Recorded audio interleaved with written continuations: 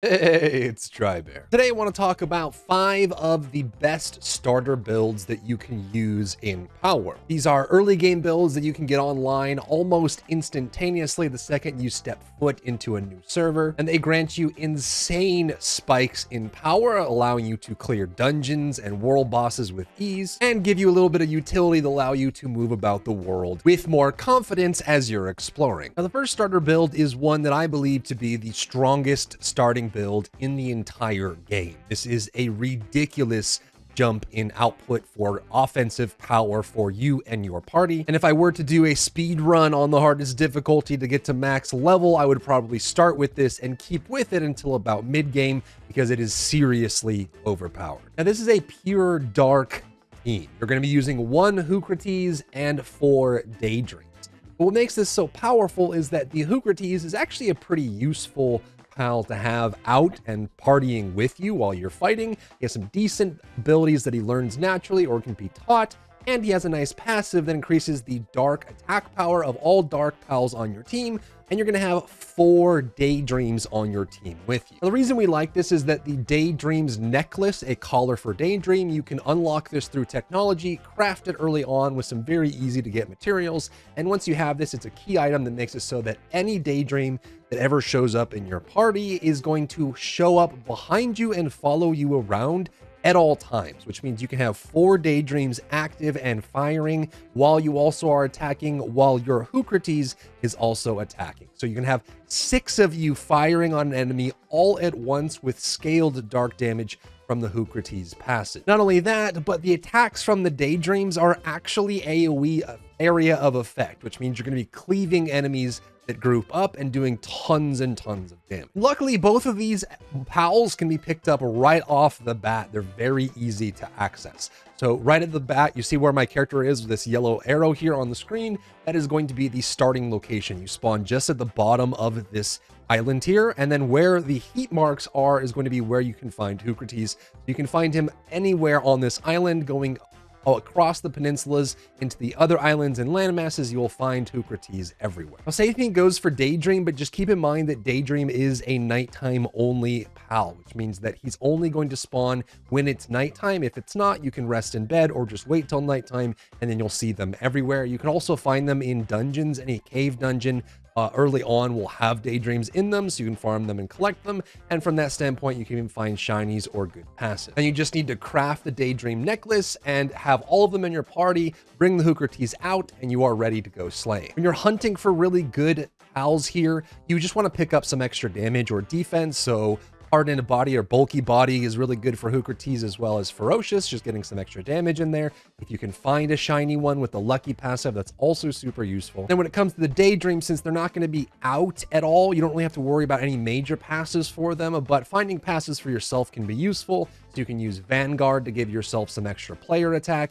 You can pick up things like Stronghold Strategist, which gives you extra defense, things like that. They'll just always have that benefit to you, even though they're not out and active. So that is actually one of the highest, if not the highest, damage output you can have early on in the game. The next build I want to give you is one that is an all-rounder. If you're someone that isn't trying to min-max damage output, isn't worried about the synergies of the pals, you just want a really well-rounded build that gives you everything you need for every situation and also has insane tools for exploration and enjoying the game as a player. And for this, I like having traversal with Dire Howl and Nightwing. Both of these pals can be picked up early on in the game. They're very plentiful all over the main island, but the Dire Howl is extremely fast. His passive allows him to move faster than most mounts, and if you get a good one, like a challenge level 1 from a dungeon or a boss level 1, you can get some really good stats on it as well. And then the Nightwing is going to move a little bit slower than Dire Howl as a mount, but is a flying mount, which means you can go over oceans and water, you can go up and down elevations, and it's very useful for scaling and moving about the environment. Now, there are some better flying mounts later on in the game, but again, this list is focused on the early game, the starter pals that you can get right away that allow you to get off the ground. For the remaining 3, I like getting Tombat, Fuddler, and Leespunk. These are decent fighters. You can swap between these in combat. They all hold their own in a 1v1 and can do some really useful tactics for you. So you'll have traversal with the Nightwing and the Dire Howl. And the reason I like having Tombat, Fuddler, and Leespunk is because they all have sonar abilities that allow you to scan for useful things. The Leespunk will allow you to scan for nearby dungeons. So when you're exploring a new continent, you don't know where the dungeons are, you can bring him out, use the sonar, and it'll mark on your radar where the dungeons are. If nothing shows up on the radar, it means that there are no dungeons nearby. I've made a habit in game of marking all the dungeons with a little house icon so that when I want to go back and farm dungeons for challenge level mobs or pals, or get extra resources, which are plentiful in dungeons, I can just go around and find all the house icons that I've marked as I've explored and found them and put them down. So it's super easy, and Leespunk makes this very accessible. Fuddler, on the other hand, has a sonar ability, allows him to scan for ore, so you can actually find useful ore. Most of what you need to farm in this game is actual minerals. So you will need stone at the beginning of the game, then you can automate that through your pals, but then you need the paldium, you need ore, you need coal, you need sulfur. All of these can be scanned for with Fuddler, and it makes it super easy to just scan and see within a couple 100 meters where you need to go for resources, collect it all, head home, stock up on your base, and head back out again. And its sonar ability is super useful. And lastly is Tombat, a dark Howl, quite potent in combat, probably my favorite of these to use in general combat, just fighting anything that might, disregarding weaknesses to elements. Super strong, but his sonar ability allows him to scan for enemies and pals, which means if you're looking to capture specific pals, like you're trying to ascend them by combining them together, or there's a specific kind you're looking for, you're trying to capture new ones to get more XP or to expand your pal deck, then you can use Tombat's scan, his sonar ability, to look for nearby enemies. So you can track them down and say, okay, I need a Jolt Hog. Let me scan with Tombat. There's a Jolt Hog down there. I'll follow my radar and get to it, and it makes it all super simple. Again, these are all early game pals, so you'll find Dire Howl just outside of the starter area in any direction. He's all over the place. You can even find him in dungeons sometimes as well, or even as the final boss. You'll find him in these landmasses right next to the starting area where you see my yellow arrow. All of that is there, and again, he's available at nighttime and during the day. Nightwings are even closer. There are some just outside of the monastery that you spawn in, near the red area and the church. You'll be able to find them here, and then again, if you go to these other land masses, you'll find Nightwings all over the place. Super low level. You can find them at level 3 or level 4 sometimes. Super easy to catch and add to your party. Now, Leespunks are a little bit harder to get access to. Most of the easily farmable Leespunks are in higher level areas like the volcano area, or even further up here in the ice area, you're going to find some Leespunks that are pretty useful. However,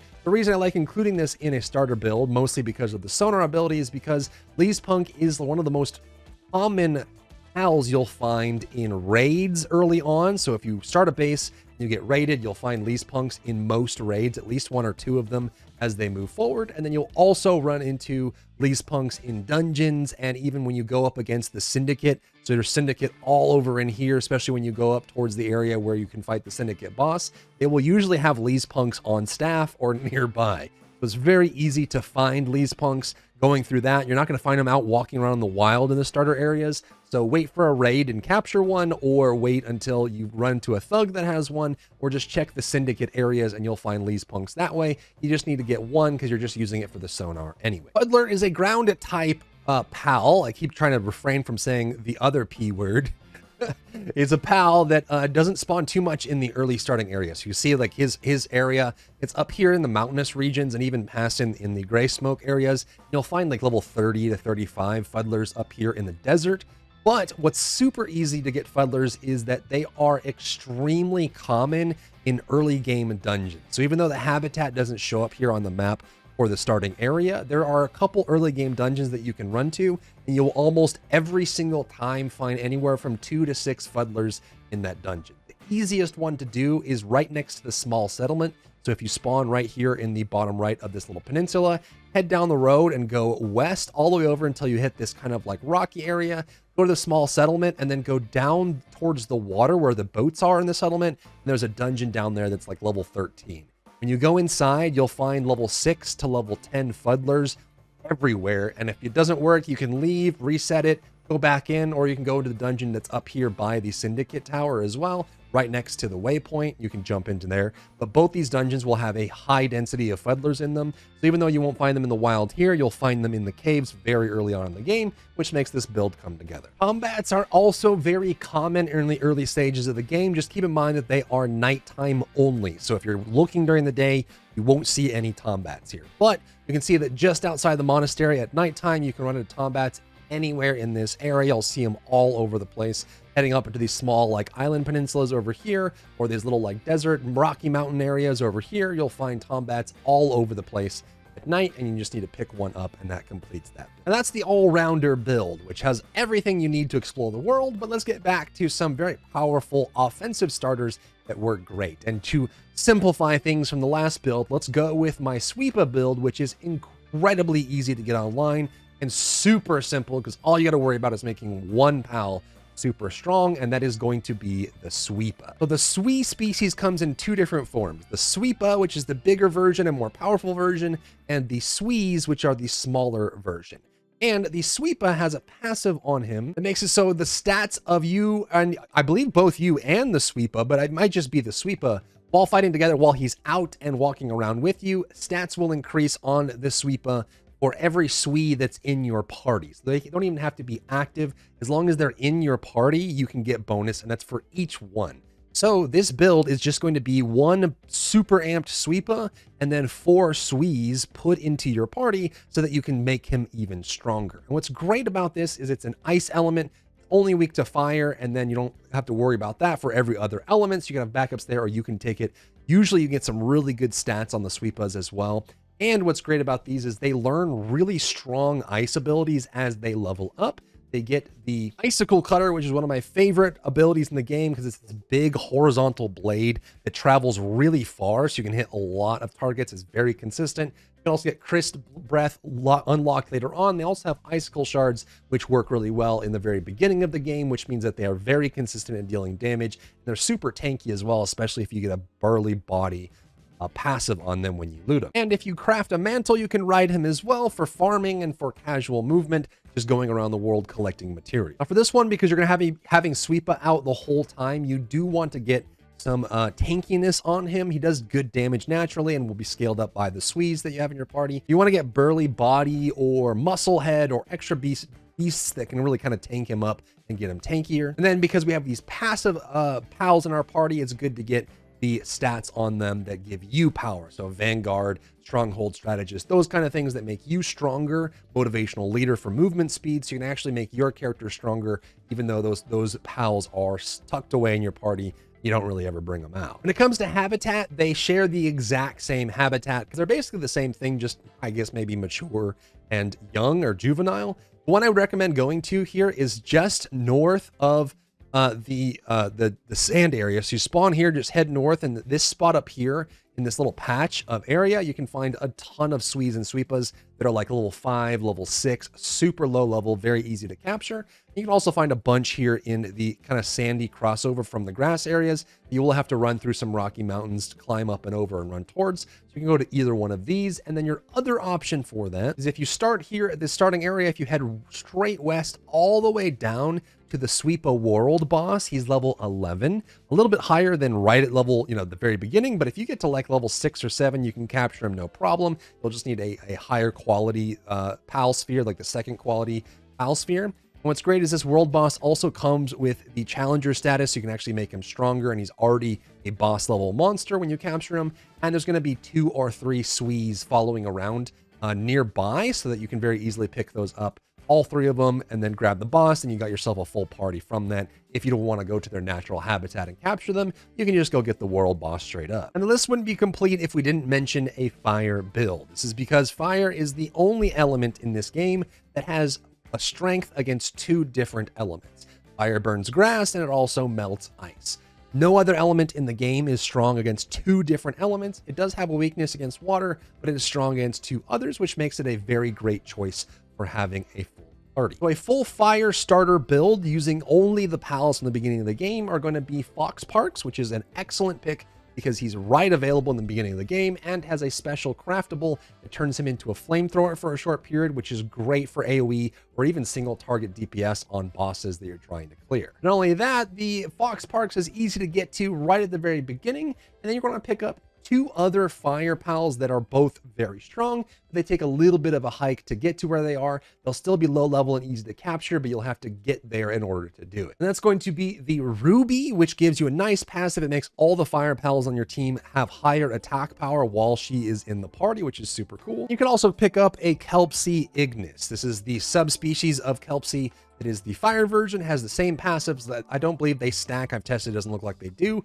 but you can grab either one or both if you want, just to make sure that you have that backup there for the extra little bit. And then for early game, I would just use the Fox Parks, but then I would transition into having the Ruby out or the other option for fire. I think Fox Parks is great for the special ability, but as far as basic combat, I think Ruby excels a lot better at doing great target damage, hitting consistently and dealing with a lot of situations. And the other early game fire pal I recommend is Flambell. And you're going to find this in the same spot you find Ruby. They're super low level, like level 3 to level 6, very easy to capture, very easy to get. But they come with some of the best abilities in the game that make them super strong and really good combatants. So once the party is put together, I would bring Fox Parks out in order to be able to use the flamethrower, and then switch to Ruby or Flambell for just general combat damage output, and you'll be able to do a ton that way. Now, this is one of those times where you do want to be aware of the single element bonus. Unlike the dark party where you only have one target that can be damageable, and you can bring him back, you can bring Hookertees back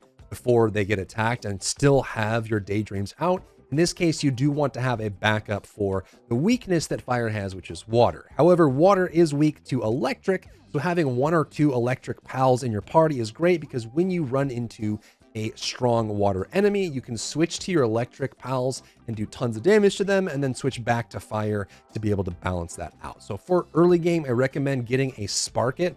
Super well-rounded, great pal in combat overall. Or you can also get a Jolt Hog. I think in general combat, not quite as strong as the Sparkit, but does have a nice craftable that turns it into a giant explosive grenade, which can be situationally useful for general purpose. You'll find Fox Parks right near the starting zone if you go out towards these grassland fields up here by the Red Sand Church as well, and then down south on the other side of the water. You can go up here to across this landmass to find Fox Parks over here as well. They're also in this fire region where you're going to find the Ruby and the Flambell. And you can go over here towards just before the volcano.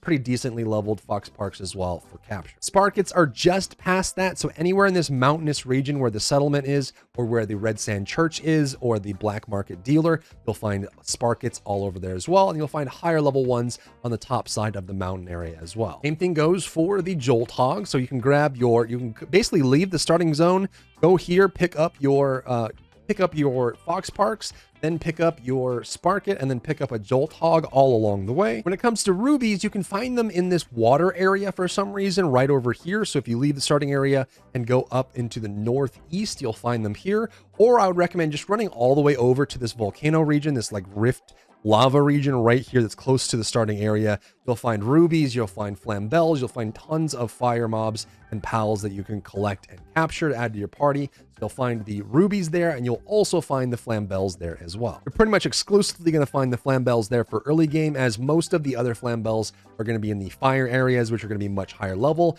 The flambells you'll find in this rifted crag area right by the starting land masses are going to be very low level, like level 5, level 6, very easy to pick. And they share the same habitat with the Kelpsie Ignis as well, so rather than going to the volcano area, which is higher level, come grab them at like level 5, level 6 in this little crag spot. Lastly is a water build, which is extremely powerful and uses actually one of my favorite early on pals, the Fwack, which is, it's a duck. The Fwack. He's very easily accessible. You can see that he drops pretty much right in this early area, this mountainous region where you find the Sparkits, and he is incredibly reliable because all of his early game abilities have low cooldown and high hit rate, which means they're constantly dealing damage. They can deal damage up close, they can deal damage from a range. They don't have these delayed attacks that are ground AoEs. They don't have these projectiles that are really slow. Quack is very reliable and constantly dealing damage, which makes him one of my favorite early pals in the game. The next pal you want to add into this is Gobfin. He is actually kind of hard to find in the very early game if you don't know where to look, because they don't have a wide range of existing in places. There is a specific spot that's near the starting zone that you can go to. If you leave the starting zone and go north past this mountainous region, past the Red Sands Church, you'll find Gobfins just in this little area here. And they are low enough level that you can grab them, like level 8 or so. You can pick them up and capture them, add them to your party. He has an awesome passive where it increases your attack power and has a lot of really great attacks, including an aqua gun that you can add as well, which is super strong and gives him a really nice balance, I think, against most enemies, including the enemies that the Thwack is going to be really strong. And of course, since it's primary water damage, we do want the synergy pal included in this, which is going to be the normal non-subspecies version of Kelpsy. This is the little seal looking pal. While in team, increases the attack power of water pals, so both Gobfin and the Thwack will be stronger while you have the Kelpsy in your group. And again, just like the Gobfin, very specific range. You want to go over here past the Red Sands Church to the west, and you'll find the Kelpsies all over in this little area. You also find them over here on the beaches, and occasionally in some of these beach areas, you would think over here by the Cellerays and things like that, and the T-spouts, you'd be able to find them here, but you just don't. The most consistent areas are going to be here and right there for finding the Kelpsies, and that gives you your bonus attack power for Water Pal. Again, water has one weakness, that is electric, and electric is weak to ground. So we want to include at least one ground pal in this party to balance things out in case you run into a strong electric enemy. You can swap to that. When it comes to early game pals, I'm actually going to recommend two. I actually really like putting Leaf Monk in this. It's a grass type, which means it's not going to be it's going to be equal damage to the electric, which is fine, but has a really nice unlock where you can activate it. It'll jump on your head and shoot separately from you. You can actually unlock a submachine gun mode for the Leaf Monk, and I love having this for the pals that you're not going to have out all the time, because you can swap to them, use their special ability, swap back, and you'll get all the value you need from that pal. So if you find an electric enemy that your water pals are weak against, swap to Leaf Monk, submachine gun, burn them down, switch back to your water pals, and you're good to go. You'll find Leaf Monk all over the main areas, super low level, like level 2, level 3. So kind of go towards this little island here, mountain region, and then some of the other peninsulas and land masses nearby. You'll find Leaf Monk all over the place. Super easy to pick up. And for our ground to counter electric, I actually do recommend Rushore. I don't like Rushore as a main pal. I think he can be quite inconsistent if you use him all the time, but he's actually really nice to bring out for a few moments. His rush attack is super strong, and the reason he's in this build is because you can use him as a mount for extra ground speed. You can jump on him, use his rush attack to clear a bunch of distance and jump off, or use him for a slight increase to movement speed while you have him out, which is super nice, and then you can use him for burst. Also use Fuddler, which I mentioned earlier. He's a decent combatant as well, but primarily you're going to swap to these only when your water pals are weak to an electric type that you find that you're running into. And much like the others, you're going to find Rushores all over the place. I think they're minimum level 5, but they're all over. Mountain region, they're everywhere, and you'll find them on these little ground peninsulas and little islands all over the place as well. Super easy. That is the top 5 starters for Palworld. A dark, high damage output, very easy to get online build, an all-rounder that has a lot of tools and abilities that you can use to explore the world, a sweepa focused build, which you can get, like literally you can go to a single spot, capture 4 Sui in a sweepa, and you've got your full party already. It's almost instant that you have this thing online. The fire build, which is very strong and flexible, and the water build, which is one of my favorites, which is very easy to use and also super effective. And I'll give you one bonus special mention. This is a special mention because I think it has a glaring weakness that is just kind of ridiculous, but it's a ton of fun to use. That is a full Pengullet party. Pengullet is a little penguin. He's dual element water and ice. And you can unlock a Pengullet cannon through the crafting system that allows you to load him into a rocket launcher and fire him as a projectile. The problem with this is that it does insane burst damage, big AoE on targets. It's good for clearing bosses and doing large chunks of enemies. However, the damage is also dealt to Pengullet as well, which means that either 1 or 2 uses, Pengullet's going to become incapacitated and become useless, and you have to go back to base, put them in your pal box to recover, which takes 10 minutes, and then you can use them again. So if you're just going to be focusing on your own personal damage and you just want to have a burst that's kind of silly and kind of funny and kind of ridiculous, then you can use this build. Just bring a bunch of pen gullets and swap between them and fire them for extra burst damage. But it's not really super practical, as you will end up having to kill off your pen gullets as you use them. When it comes to habitat, you'll find them here in the starting area right next to you. I believe this kind of first rocky area, and then follow the road out and you'll find pen gullets in this little slice. You also find them in some of the beach areas on the west side and on the northeast side as well. As you move around, you'll find these pen gullets. If you found value in today's video, leave a like down below, leave a comment for the algorithm to help this video get seen by more people. And don't forget to check out my other channels for other content and other stuff and other things.